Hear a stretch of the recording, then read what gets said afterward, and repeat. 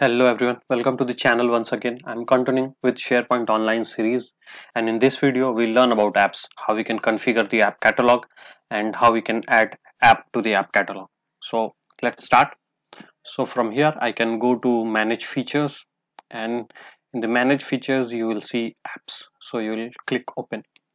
So it will open you the tenant admin apps. So here app catalog, if you have not created app catalog previously, you can click on that app catalog, and then if you have already app catalog, you can enter the URL of it, and if you want to create new, you can create a new app. I don't have any app catalog, so I'll create new app catalog site.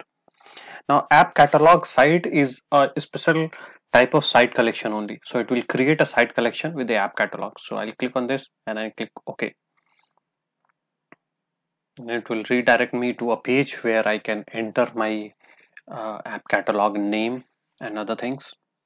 So this is the page. Here I can write test app catalog, and then I can write it in the URL as well. So this would be my URL, this /site/app catalog English administrator. My test one would be administrator, and the storage quota I can 20 GB I can give. It's not automatic, so that's why it's asking me for manually entering. So this I can click OK. It could take some time to create the app catalog. So once it creates, we can move forward. Okay, so it has created the app catalog, but it's redirecting me to this page. It's under construction. It might be possible that if you are viewing this video after some time, you will be redirected to the home page itself. So here, home,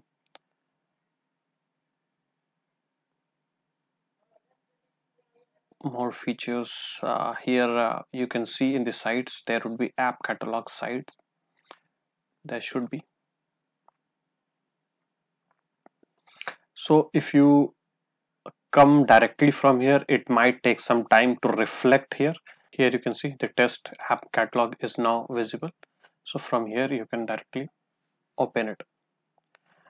After some time it will open, this side will open from here as well, but it takes some time. So here, this is my app catalog. Now here, distribute apps for SharePoint. If you want to upload any custom apps for the SharePoint that you have built, that is SPFX. I'm planning to make videos on SPFX as well in future. So when we will make it, we will upload it here, and then distribute apps for Office and manage request. If you have disabled the automatic purchase from the app catalog, then the request will come here, and then you can approve or reject the request of the user to purchase an app from the app store. So that this is how you can do it. So here if you go, from here you can upload your apps or the custom apps you can upload, and then you can, here you see apps for Office, here you can do.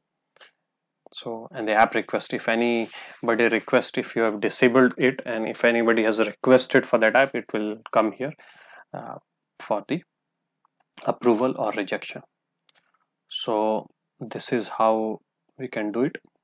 Now if you want to disable, how you can configure the settings that user has to ask for approval before the purchase.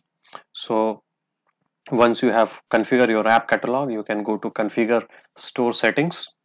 Now it says this, sorry, you need to create an app catalog site before you can turn off app purchases.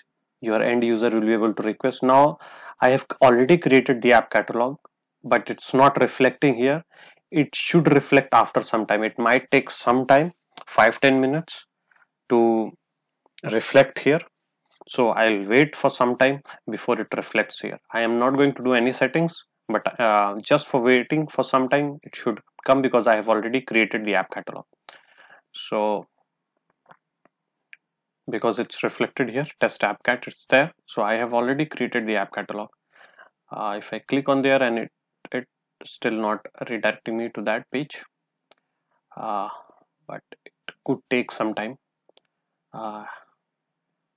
Sorry, you need to create an app catalog. I have already created, so it will take some time to reflect. So I'll wait for some time. Till now, this is my app catalog page, app catalog site already created. So let's wait how much time it asks.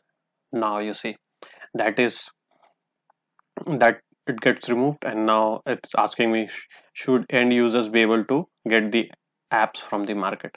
If yes, then they can directly go and purchase, and if you ask no, then they will not be able to directly purchase, and they will request for app, and then you will as admin you can approve or reject that request before they purchase it.